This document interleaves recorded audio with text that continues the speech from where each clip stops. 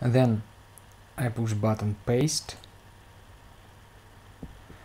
I get the regression command in syntax file, and I change these regressors by regressors which remained in my model.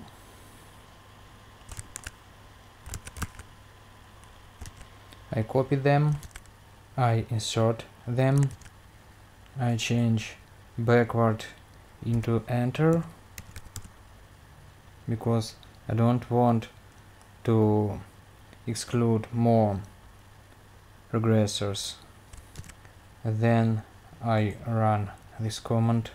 It is essential that in this command is saving residuals. Then I look at model summary and I see that R calculated for training subsample and R calculated for testing subsample are roughly equal. Then I calculate the difference. The difference equals 2%.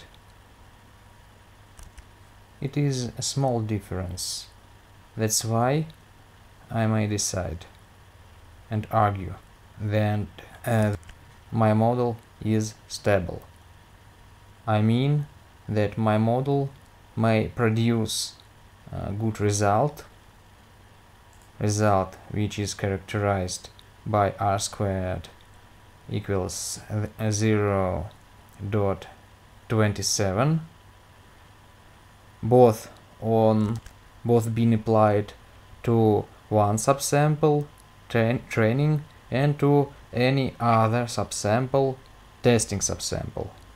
If one has model which is not stable, unfortunately he or she may not generalize his results onto any other datasets. Well, after examining my model, I may say that it is a bit shifting, it is homoscedastic, and it is stable. Consequently, I may interpret my model